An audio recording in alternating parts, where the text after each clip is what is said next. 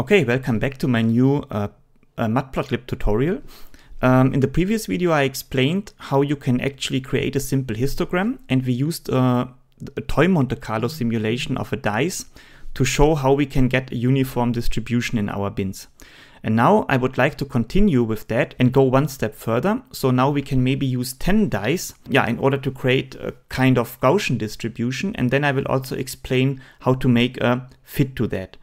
And in order to do that, we directly, as usual, dive into the topic. So we create a new tutorial file, which we maybe call tutorial5.py.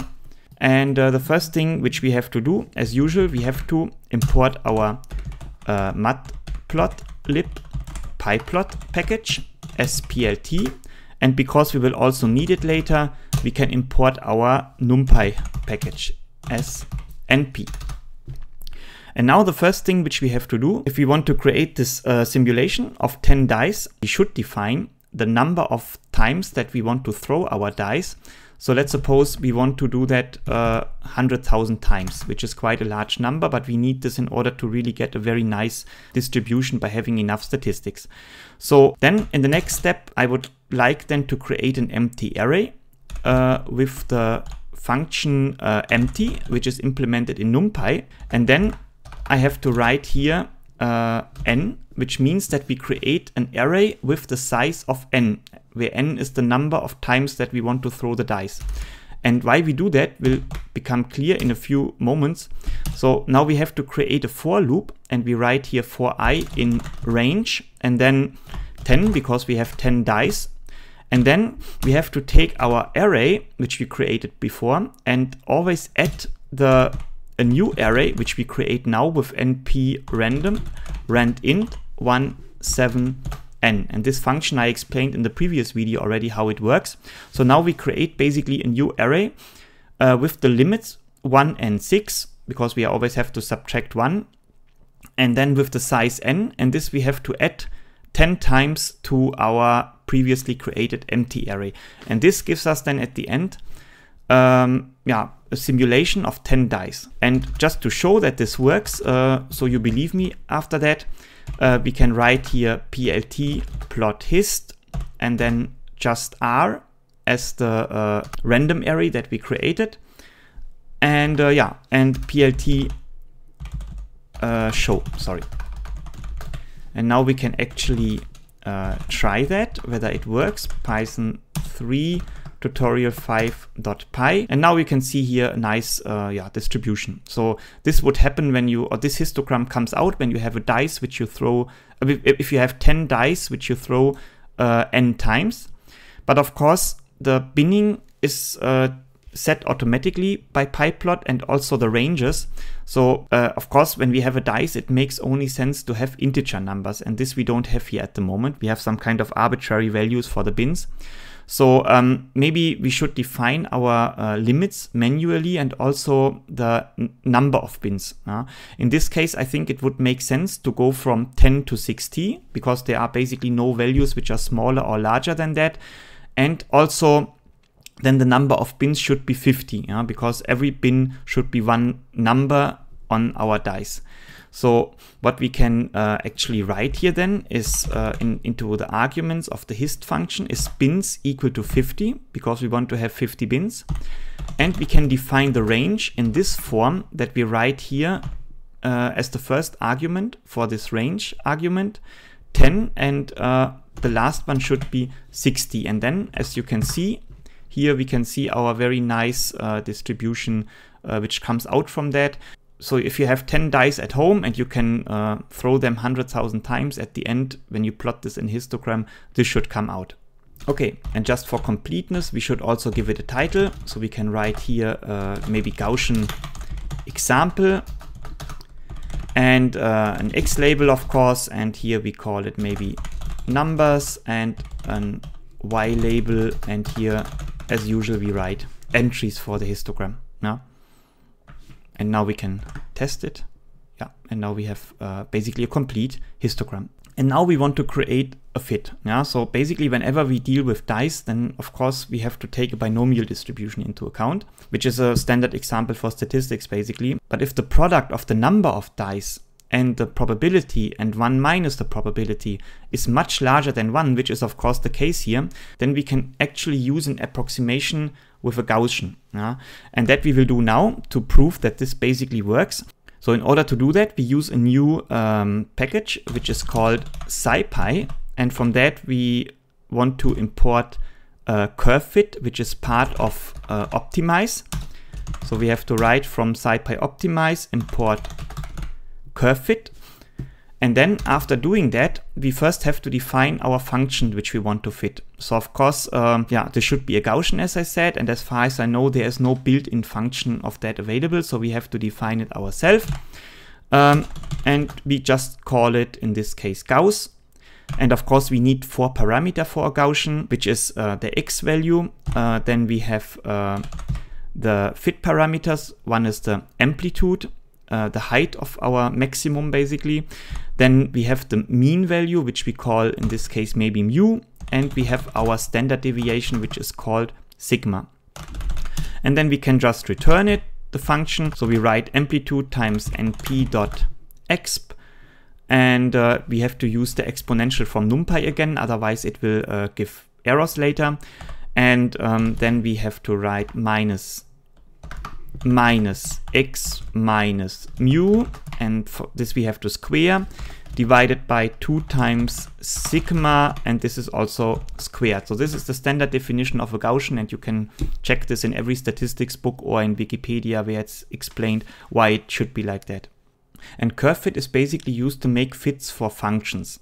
However, we have now histograms, therefore we have to define first an XY space in order to create this fit, and this we will do now in the next step. So first we can define the X space by writing again np linspace, and then it will be 10 to 60 as the limits, and 50 entries.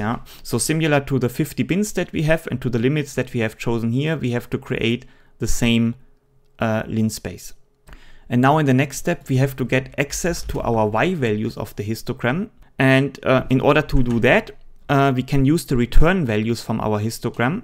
So people normally write it like this, n bins patches equals that, and this means that we get as one parameter the number of entries per bin and the limits of our bins and the number of bins. So when we write here, for example, print n bins patches, and we run our code, then we see here in the first array, this is this n, which is the height in the histogram, which in the maximum somewhere around maybe 7,240. And then the bin ranges from 10 to 11 is the first bin, from 11 to 12 the second bin, and so on until 60. And then the last part gives you then the number of bins, which would be in this case 50. And now we can easily extract the Y values from that by writing Y equals n. And now the only thing which we have to do, we have to use then our curve fitting function, and this gives 2 return values. One is the array of the optimized parameters, and one is the covariance basically, so which is related to the errors. So we can write here popt pcov for covariance, and then we write curve fit, and then we have to insert the function that we want to fit, which is in this case Gauss. And then we have to insert our X values, which we defined here. Then we have to insert our Y values, which we take from the histogram. And then when you run this code, you will find out that it might not work correctly. We can actually try this one time and print out our optimum value, popt. And you see that all 3 values, the amplitude, the mu value, the mean value, and the standard deviation are all 1, which means that the fit does not work, and it also gives you here an error message.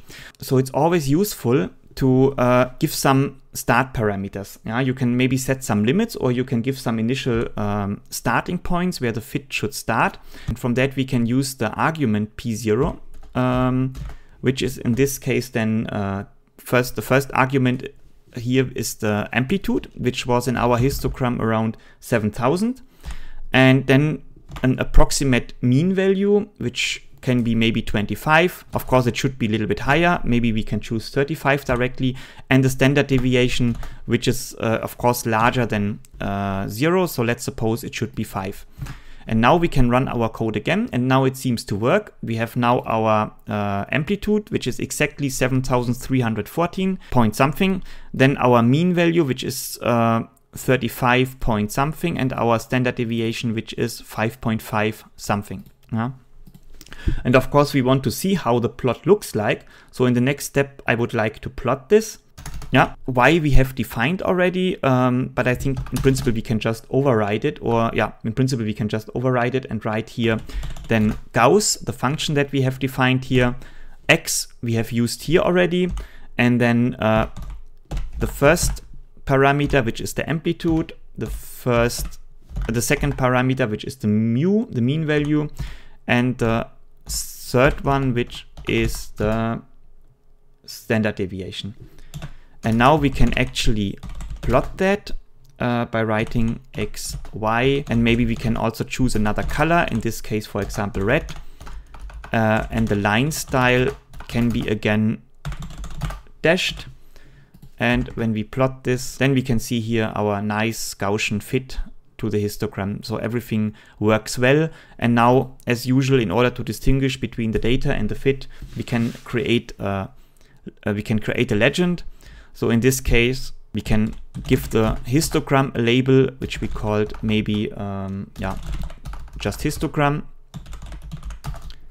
And our plot, we can give a label, which we call fit function. And then the only thing which we have to do here is to create our legend. And when we run this, you can see that automatically, because the standard option is that it tries to search the best place where to put the legend, and now it puts it in the upper right corner because Pyplot thinks that this is the best place where to put it. Okay, yeah, this was everything which I want to show. Now you know how to create histograms, how to deal with bin data, how to make fits, especially when it comes to Gaussian. But of course, you can also use an exponential fit, for example, when you deal with radioactive decays, with lifetimes from particles whatsoever. Yeah, there's no limit, and if you do this, or if you need this for your lab courses or for an experiment that you perform, then I think this is a quite easygoing thing. Some things are a little bit easier than in root, some things are a little bit more, things are of course different, and some things are maybe a little bit more difficult also, depending on what you want to do. But I personally like it, and I think this shows already that it works quite fine. Yeah, I hope you enjoyed the video. If you like it, please hit the like button. Please subscribe my channel if you have not done so far. And yeah, I would be really happy if you stay tuned until my next video about Matplotlib will come. And if you have any ideas what other topic I should cover, please put it into the comment section. I will try to do that. And then see you later.